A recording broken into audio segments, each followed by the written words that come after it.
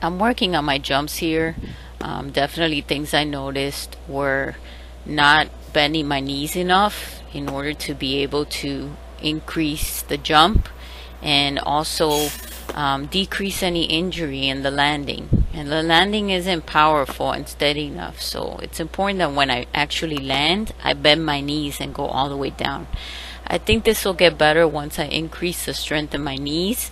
It's almost like I'm afraid to go all the way down for fear of, I don't know, landing on my butt, I guess. Here I'm trying to practice the back outside line. For one thing, I'm definitely not lifting that back leg, so I need to bend more to be able to lift it and perform the actual trick.